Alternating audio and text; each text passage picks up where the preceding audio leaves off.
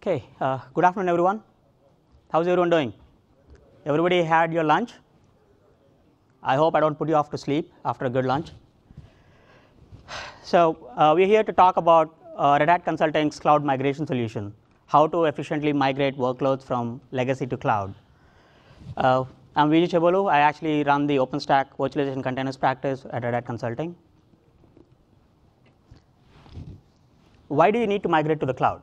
I think that's a question that probably you've been hearing all along, right from the keynotes this morning to almost every session that you go to, is some of the common things that you probably would see your business users ask of traditional IT is speed to actually deliver products to the end users at a reduced cost and with seamless management across your infrastructures.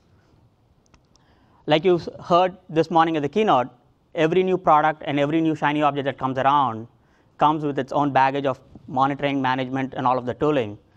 And as IT and as IT operations, you probably have a lot of tools to actually work with. So the goal is to see how you can efficiently manage both your Mode 1 applications and also at the same time enable migration of those Mode 1 environments to the cloud. And what is the opportunity here? It is basically looking to the future and actually reducing the TCO. If we actually have any VMware folks in the room, I'm sorry. The whole solution that we put together is to actually reduce the VMware footprint and actually reduce the total cost of ownership for customers. How do we actually go about doing it? One of the primary things that you probably need is you need to standardize and automate the provisioning of your new infrastructures or your new workloads. You actually need to maintain the stability of the platform while at the same time accelerate your innovation. So you probably want to keep your legacy Mode 1 applications intact, at the same time working on your new next generation Mode 2 applications. You actually want to reduce your dependency on a single vendor and actually eliminate vendor lock-in so that you actually can work with the community and the broader teams to actually innovate faster.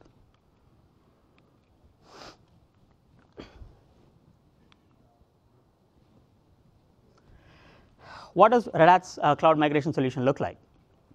The goal that we actually bring to bear is work with customers to enable vendor dependency, eliminate vendor dependencies, migrate risk or mitigate risk. One of the primary questions that you probably have your security and compliance team come to you and say is, when you talk about moving to the cloud, how are you making sure that you're compliant with the existing requirements, and how do you make sure that it's secure? We would actually help customers to reduce the TCO by actually working with open source solutions and working with open community. The goal is to accelerate provisioning. You've probably been hearing all day long that you have customers who still take 40 to 50 days to actually provision a single VM or a single server. So the goal is to actually accelerate provisioning so that you actually get much more agile in standing up new infrastructures or actually developing or deploying existing infrastructures. We want to be able to deliver services faster. In the constant world of changing requirements and changing applications and new business processes, you actually want to be able to build services faster and make them available to your end users. You also want to streamline your processes, remove the ad hoc one-offs. You want to actually make sure that there's less manual overhead when you're actually building a process around migrating workloads. And at the end, you actually migrate the workloads from legacy to cloud. So if you look at it, the actual migration is probably 1/10 of the whole process. How do you actually effectively migrate workloads? You probably start off with a proper discovery session where you actually want to review what your current state is and what your workloads look like. You then want to actually design your minimum viable solution to actually migrate those workloads and then implement in large scale based on the size of the environment. Migration success, it's more than just moving a VM. You can probably move a VM from traditional virtualization environments like VMware and move to OpenStack, but that actually won't give you everything you need. You're basically just moving what is available in the source and moving to the target. You need to actually understand what your current state requirements are and what your future state is, and iteratively work towards getting to your future state. You want to actually map your applications to the migration and actually build migration patterns. You probably want to classify your workloads as if the workloads are actually mapped to what we call as cloud washing, which is basically taking what is an existing workload and moving it to a cheaper virtualization platform without actually changing how it works. You actually want it to be cloud optimized. Basically, you want to actually figure out what workloads can actually go to a more scale-out virtualization platform like OpenStack, or stay with more traditional virtualization platforms, or migrate to cloud-native platforms like containers. In this case, it'll probably be Red Hat's OpenShift platform. You need a platform that actually can orchestrate the migration. When you actually migrate a VM, your application is not running on a single VM. It is actually running on a bunch of VMs, a bunch of environments, and your application is made up of maybe 15, 20, or 100 VMs together.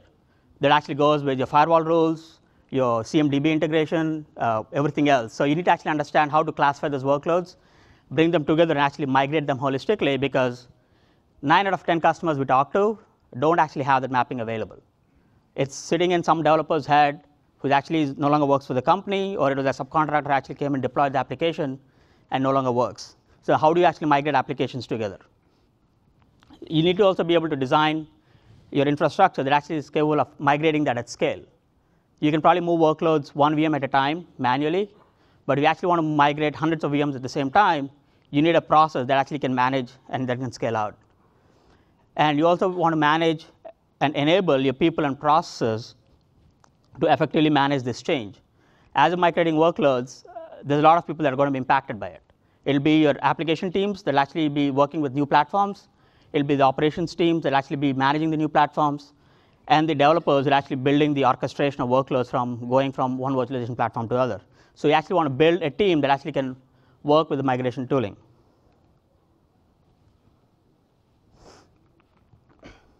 So our cloud migration philosophy is three-pronged. We actually focus on people, process, and technology. With people, what it means is we don't want IT to actually go and migrate workloads in silo without the end users being involved. So we actually want to drive collaboration across the organization. We bring in the right people to bring in the change within the organization and mentor the resources iteratively to actually develop internal capabilities. We engage in building a repeatable migration factory approach so that you actually build once and reuse the migration factory to actually migrate workloads over and over. And we establish a continuous improvement atmosphere to actually make sure that you actually can evolve these workloads and these migration processes as you actually learn more. The problem that you run into is you can probably migrate 80% of the workloads without too many changes, but it's the last 20% that actually takes you the most time. So you probably want to have a process that can be iterative, and you actually can add changes as you actually learn about your 20% that actually doesn't follow the norm. The technology, we actually have unique migration tooling and templates to actually help organize, automate, and orchestrate workloads from your legacy virtualization platforms to the cloud. And we actually leverage open source solutions to maximize cost savings and eliminate lock-in. How do you actually make sure that you actually can bring the people together and collaborate? The approach that Red Hat takes is that we actually build a migration PMO where we actually work with our internal Red Hat stakeholders and the customer stakeholders and actually build a combined team to actually manage and mitigate risk, secure the commitment of the different teams. So this is probably not where security team comes at the very end and says, hey, I was not involved in migration, what did you do? We want to bring all the teams together ahead of time to make sure the migrations are successful. We at Red Hat actually have developed expertise in this migration tooling to make sure that we actually can help customers migrate massive workloads. What makes up that people, right? If you look at, this is probably almost every enterprise will probably have a list of all of these roles. The goal is to actually bring all of these people together, be it the business owner who actually understands why migration is required and how does the business strategy align with the migration goals, an architect who actually can design the architecture for a customer and help move the business forward. You need to bring in the operations and development teams together And as a part of this whole DevOps mindset, you want to make sure that both development and operations work together in tandem as a part of the migration process. Environments that already have automated testing, you actually can drop in the testing routines into the workflow to make sure the migration is actually validated automatically. If you don't have automated tooling in place, then you actually need to streamline your testers to make sure they actually test the migration. You also bring in the security and compliance teams ahead so that you actually always use the security first approach to make sure that whatever you're trying to migrate to is secure and compliant to the enterprise requirements. And then at the end, you also bring in the end user to make sure that the end user's user experience of those workloads when they're migrating from legacy to cloud don't change.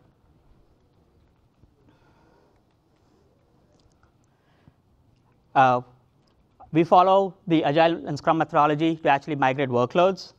I'll actually skip this because you've probably been already bored about hearing the word Agile all day long. And I'm sure you'll probably be hearing it for the next 5 days. So what does the process look like? It is actually a process that was put together to mass migrate thousands of VMs. It's been tested, it's been proven. It is actually a holistic approach for both management, automation, and orchestration. It's not one, it actually comes with a full gamut end-to-end. It actually involves application analysis of the migration workloads to understand what's in the workloads, how do you plan the migration, and what the target is. And the migration factory is a standardized set of tooling and templates that are pre-built by a consulting team that actually can come in and help with customers' migrations. So let's now go through what a process looks like. Pre-migration, before you actually want to migrate workloads, one of the most important things is to actually understand what those workloads are. You can probably go to your CMDB and find out what's running on the workloads. You can probably go to your developer and ask him, how did he actually install it? But nothing is better than the actual running instance to tell you what's running there. So we actually have unique management solutions that actually can go into those running workloads and actually gather information about what is running on those workloads. Then we actually engage the application owners to actually classify and tag those workloads and build a validation plan. Once you build a validation plan, you actually want to create the required networking and all of the scoters that are required if it's going to be OpenStack or if it's Rev, build what your point of arrival is, which is going to be a target. Then we actually vMotion the VMs to a shared storage environment. Then we tag the VMs for migration. And how do we actually do it? So the automated discovery of the management tooling enables us to actually gather the characteristics based on what's running within those VMs. And once we know what's running within them, we actually can build a taxonomy. Once we build a taxonomy, we actually can then classify and group them together, saying, hey, these 10 VMs belong to application A, and these 15 VMs belong to application B. And because these 5 VMs are running Tomcat as your web server, they need to go to OpenStack. These are running Oracle workloads, they need to go to Rev. So you actually can tag them as to what the point of arrival is for each of those workloads. And all of it is done through a UI where you actually can go and tag those VMs. It's like tagging yourself on Facebook. Once you tag it, it'll actually follow this VM for the life of it. Once you do that, you actually go and prepare your point of arrival environment. It actually will include either building your OpenStack target platform from scratch, standing it up, or building your Red Hat virtualization platform, and making sure that that's actually made available to the management tooling, so the management tooling knows about the existence. You actually have to build a shared storage environment as a holding area where you actually can then migrate workloads from one virtualization to the OpenStack platform.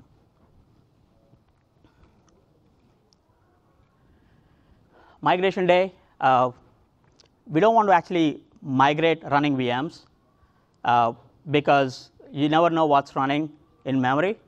And when you're actually moving from one hypervisor or one virtualization platform to a completely different platform, I don't think there's actually any tooling that exists that actually can migrate memory. Within the same virtualization platform, you actually can move resources from one host to the other, but between platforms, the safest way is to actually shut down those VMs and actually migrate. The way we actually do this is we actually engage the application owners. Now that we actually classified those VMs and tagged those VMs as to application, the application owners can actually go and say, I'm ready for migration for my application. I've created a maintenance window for my end users, mass migrate my VMs. All you have to do is go in, select the migration group, and hit submit. It'll actually migrate all those VMs together. Now, what happens in that migration? We actually have what is called as a migration state machine that actually converts the workloads from traditional format to the new formats. It could be from OVA going to RAW for OpenStack, or QCOV2 for Rev, or any of the formats. Once we convert and migrate them, we actually inject all the required drivers based on the operating system that's running, and make sure that it actually is prepped for the target platform. And once it's done, we actually migrate the VMs to the target platform and apply any of the post configuration steps that are required for the application to start up. We also have an automated testing hook. So if you actually have testing tools in place to actually test the validity of the applications after it's migrated, you actually can inject those into those hooks and actually test the application. And once the testing is done, you either can release the applications to the end users or keep it down till the application owner comes in and checks off saying that migration is good. So, and almost all of this can be monitored in real time. If you're running 100 VMs and migrating them at once, every VM migration is tracked individually, and there's rollback in place to actually make sure that if the target goes down, for some reason the migration is not successful, you can always revert back to your source.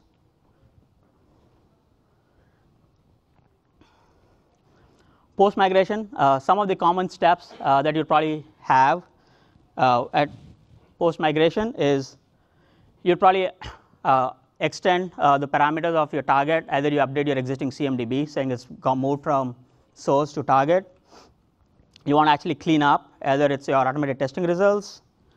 You want to decommission workloads running in source, you can relieve space, and actually at the same time relinquish hardware and migrate to your new platform. So this way, as you're migrating workloads, you can release hardware in your source environment and actually move to the target and actually use the same hardware. And you can actually divest your old assets.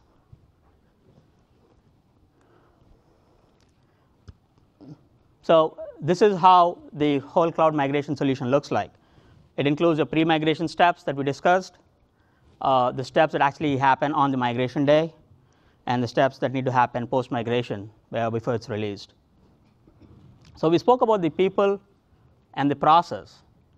Now, what actually makes it happen? What is the technology that's sitting behind it? It's actually powered by the Red Hat Cloud Suite. It is actually hosts the target environments that we actually work with, or Red Hat Enterprise Virtualization or OpenStack. We're actually working on a roadmap to see how we can actually migrate workloads into OpenShift and containers. Almost all of the management, automation, orchestration is done using Red Hat Cloud Forms.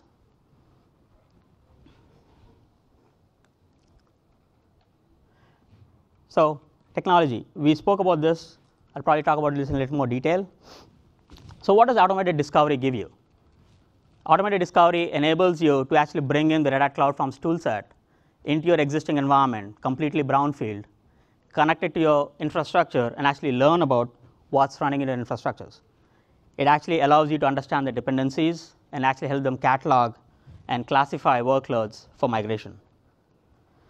It actually reduces the risk when VM or app characteristics are actually not documented, because you actually can learn them on the fly and use that as your source of truth to figure out what's running in those instances. You want to build a taxonomy to identify and group common VMs. It actually reduces errors during mass migration. One of the examples is you don't want to migrate your databases without actually making sure your app servers and web servers are actually going with it. Otherwise, you'll probably have a case where all your app servers and web servers don't have any connections to the database. It also leverages data obtained through Cloud Forms. So it actually acts as that single source of truth to actually understand what's running and uses that to actually build your migration tooling.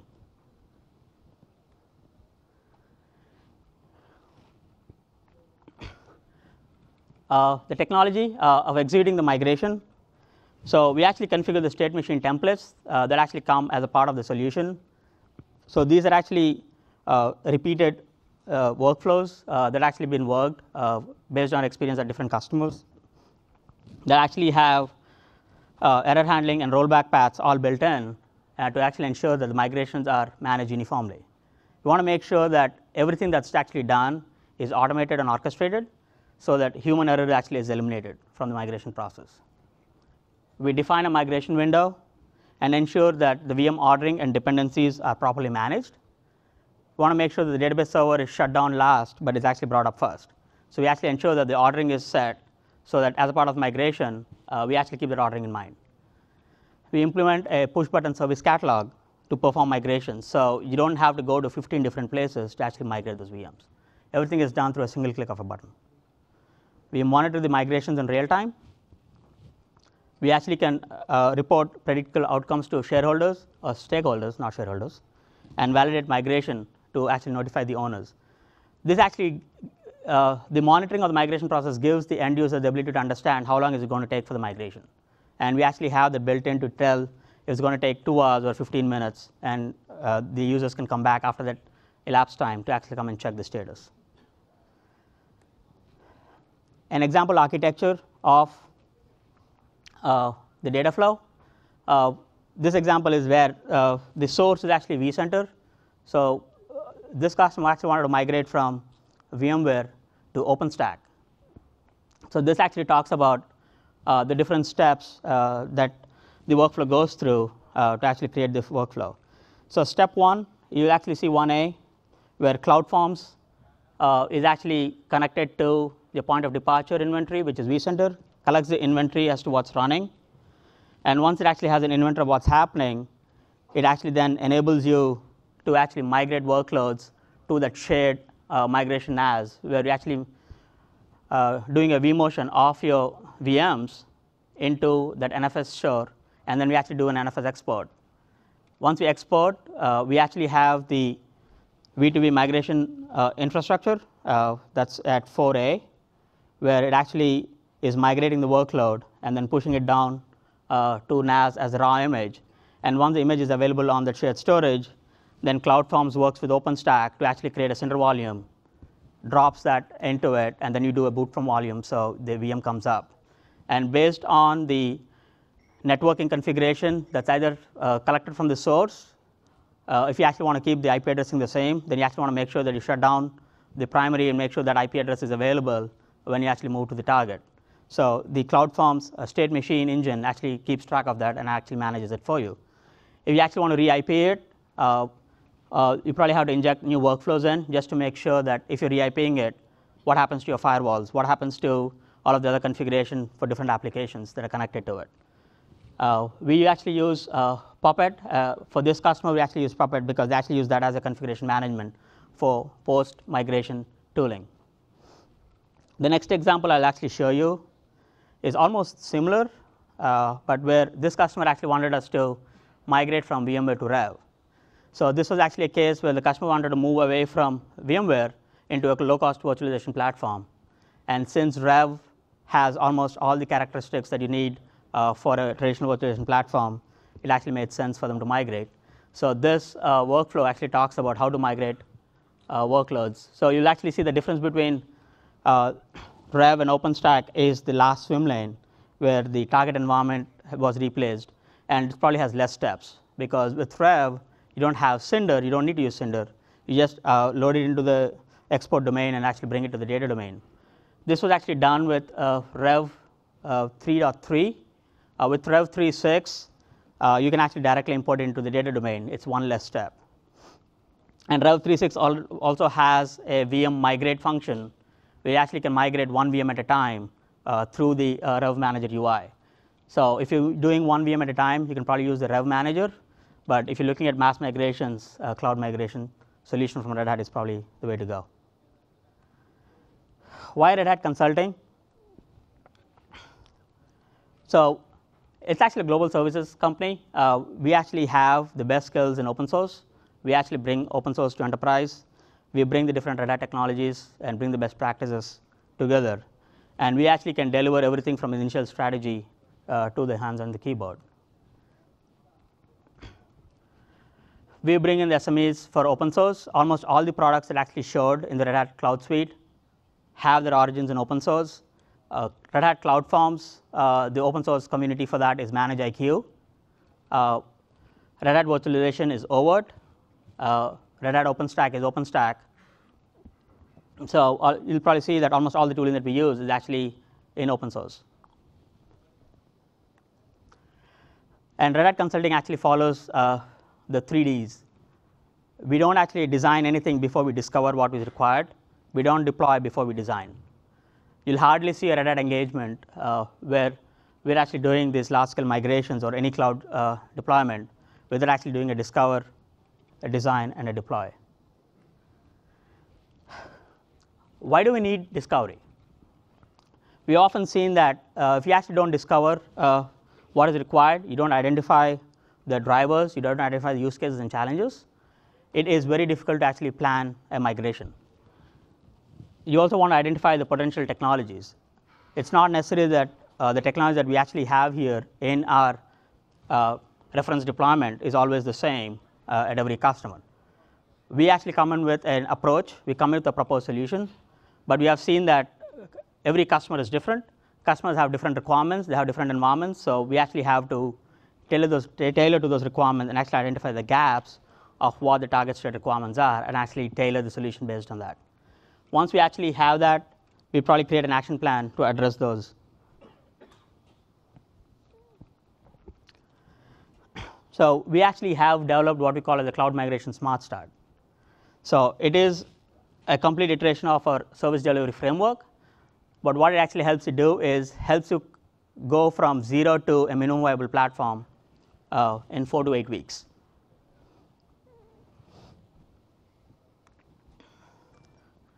How do you actually go about deploying it? Iteration 1, the goal is to actually design and actually deploy a pilot. So we actually run a discovery session, do the workload analysis, and actually define the target architecture. And then in the deploy phase, we actually will deploy the target environment, the migration tooling that's required, and the state machines, workflows, and the templates that are required to actually carry out the migration, and also validate the initial set of workloads. Iteration 2, we'll actually continue on in the workload analysis, ensure that the first workload group is actually ready, and we actually have a pilot go live. And iteration 3 is to actually enhance the migration tooling based on the changes and nuances that we see at customer environments and tailor them to actually work. So what does it look like? The sprints that we actually mentioned here, each sprint is 2 weeks long. So you actually see here, this is actually a reference implementation, where we actually say that for discovery and design, it's 1 sprint. Phase 2 is actually deploying the reference architecture. It is probably 2 sprints. And then it's phase 3 and beyond. So you probably know, you can calculate how many weeks it is based on each sprint. Have we done this before? Yes, we have. We actually have done it at multiple customers. So there are a couple of customer success stories. This was an environment where the customer wanted to have an integrated IaaS and PaaS environment, and they actually wanted to completely standardize on Red Hat. So they actually wanted to replace VMware with OpenStack, and we actually used this approach to actually migrate thousands of workloads. To date, I think we've migrated 6,000 workloads at this customer, and the customer is actually on their own trying to migrate it themselves now. This was a telco where they actually had a vCloud solution that was limited customization, actually slowing time, and they actually wanted something that actually can understand what's running today and actually make them ready for future. So they actually use this to actually migrate VMs and provision new VMs. And this is the third one where they actually wanted Cloud Forms and Rev as a target platform. So actually worked with the customer to actually use the Red Hat Cloud Suite to actually enable them to actually have more agile infrastructure. Before I end, these are some of the training courses that are actually available from Red Hat Services that you can take a look at. because it's OpenStack Summit, all I have is the training courses on OpenStack. If you go to redhat.com/training, you'll probably see a lot more courses on all of the products or the tooling that Red Hat has to offer, part of Red Hat Cloud Suite. And thank you.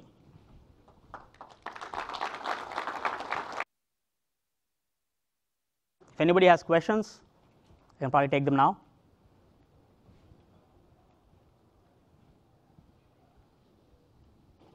Okay. So as part of the migration from like vCloud Director, since that actually handles the networking for DCP handing out IP addresses and so on and so forth, how do you deal with that in the migration strategy to preserve that networking segment?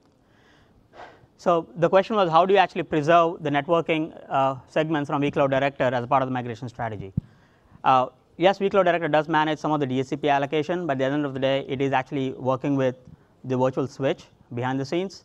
So we actually work with that level. If you actually have specific networks, you actually can pre-provision those networks or make the same networks available to your target platform, and you actually can make sure that you actually have like an inbuilt IPAM within the target infrastructure and migrate. With OpenStack, OpenStack comes with its own DHCP.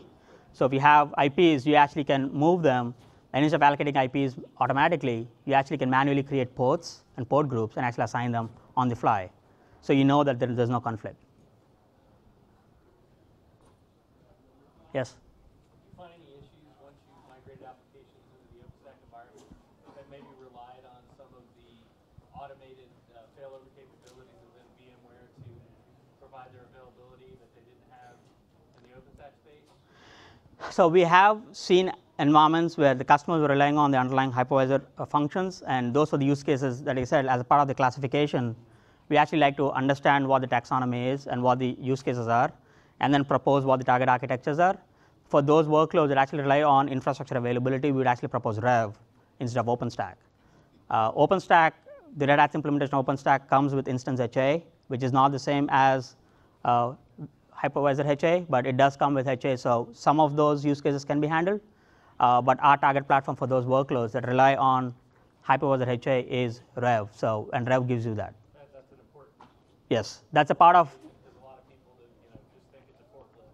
And that's why doing discovery and tagging is required, because that actually helps to identify those workloads and classify them separately. Yes, the migration tools that you spoke about, are those available to the customer? Or the migration tools that you referenced, are those available to the customer, or does Red Hat do all the migration for them? No, so if you actually engage Red Hat to come and do the initial scoping, so we'll actually come in with the migration tooling, and once we are done, the tooling is yours to actually continue forward. It's not something that's actually available in the open source community. It's a Red Hat consulting build solution. The tooling is all open source, but the specific workflows, we actually come in with the consulting solution. So you help the customer get started and they can continue Yes. the migration. Okay. And our approach is that we actually help you start, build the minimum viable platform, and actually train you to be able to actually move forward with it.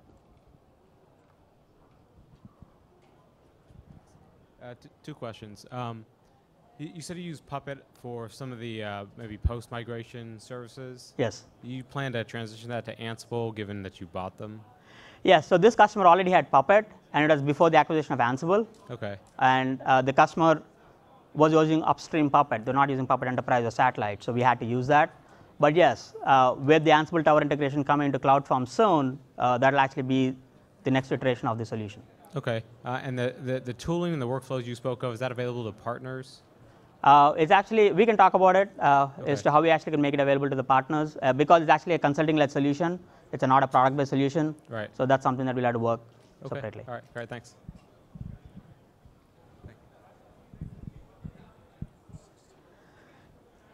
Okay, good.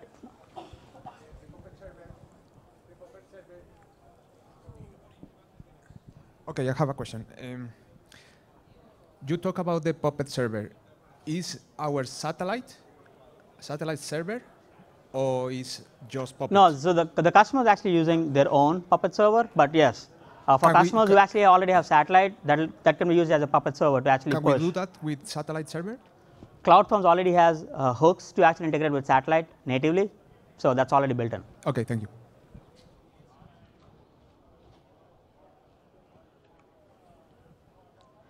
Okay, good. Thank you.